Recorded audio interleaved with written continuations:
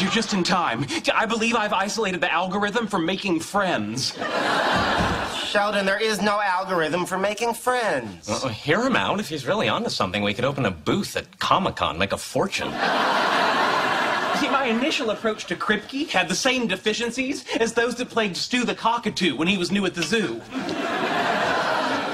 Stu the Cockatoo? Yes, he's new at the zoo.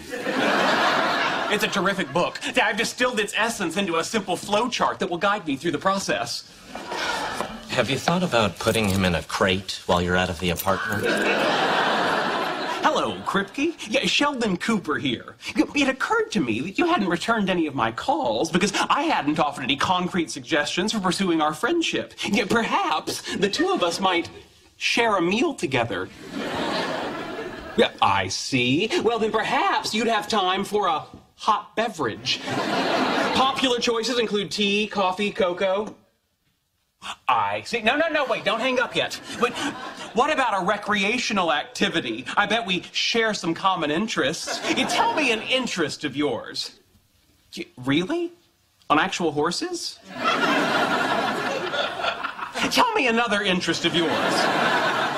Oh, no, I'm sorry. I have no desire to get in the water till I absolutely have to. Tell me another interest of yours. Uh-oh, he's stuck in an infinite loop. I can fix it.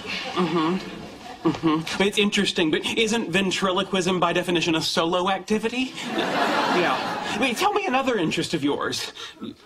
Is there any chance you like monkeys? What is wrong with you? Everybody likes monkeys. Hang on, Kripke.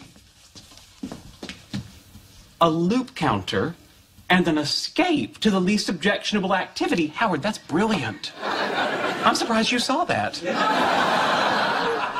Gee, why can't Sheldon make friends? All right, Kripke, that last interest strikes me as the least objectionable, and I would like to propose that we do that together. Tomorrow.